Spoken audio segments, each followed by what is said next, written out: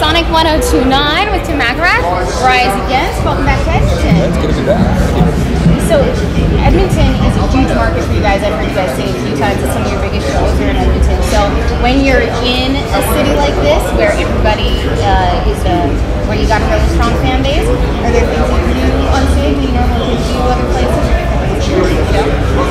I think when the audience brings enthusiasm and passion to the table, like a crowd like Edmonton always does, that sort of unlocks things inside of us from the stage. And sort of, we won't do anything drastically different. It's just the way we play and the way we react. If the crowd is way into it, then we're even more.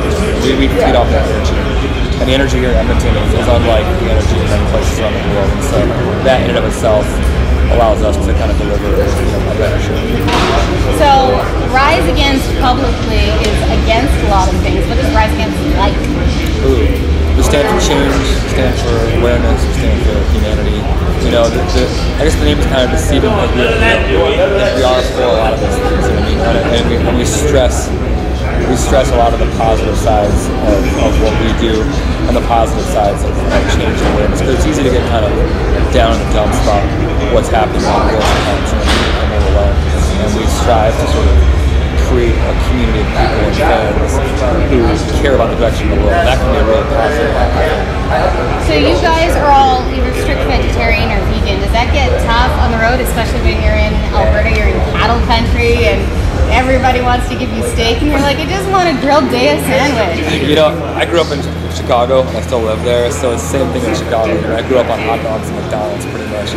And so it's really no different, but it's a lot easier nowadays. You'd be surprised. I've been vegetarian now for 12 years or so, maybe longer. And back then there wasn't even such thing as a vegetarian. You could find it anywhere. Nowadays you can find it anywhere.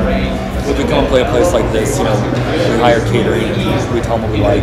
It's gotten a lot easier over the years. I can't complain. It's a lot easier than you think.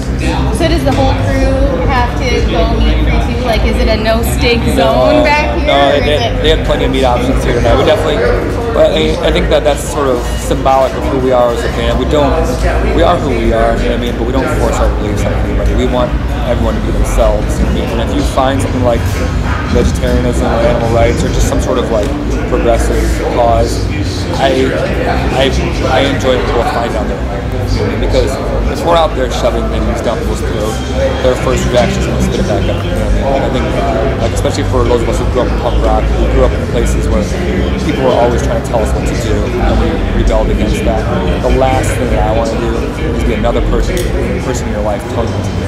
So if you look down in the front row and somebody's now on a Slim Jim, you're not going to kick them out? Well, I'll kick that kid out. They think he's going to be a dick. No. You mentioned you're from Chicago. I put together a little game of Chicago This or That. Okay, you ready? Earth, Wind, and Fire or Styx? Oh, which one would I favor? Is neither a choice? You gotta pick one. Then probably Styx, I guess. Chicago the band or Chicago the musical? Oh, Chicago the band. Lollapalooza or Pitchfork Music Fest? I'd say Lollapalooza actually. Windy City or Chi-Town? Nobody in Chicago says Chi-Town. So, not that people say the Windy City either, but people probably say it more often than they say Chi-Town. So. Second City? Can you toss that one in?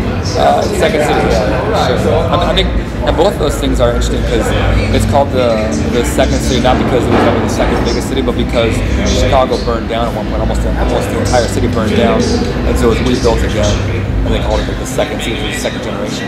Windy City was a term given to it not because it was wind, but because of the politicians have a sense of just talking a lot of bullshit, and so they call it the Windy City. I feel like I'm learning so much from I know, you right? now. Stick around. How about Cubs or White Sox? White Sox. And finally, Ferris Bueller's Day Off or Adventures in Daly City? So both good, but Ferris Bueller is, I think, a special place in that Chicago. It's hard for sure. Cool. The album is called Endgame. What is Rise Against Endgame? What do you want for Legacy? I guess I want to be part of the solution and not part of the problem. Final question. You're stranded in a desert island. No vegetation, no water. If you have to eat one of your bandmates to stay alive. This is oddly enough. This is not the first time I've been asked this question. I think that I'd have to use Zach.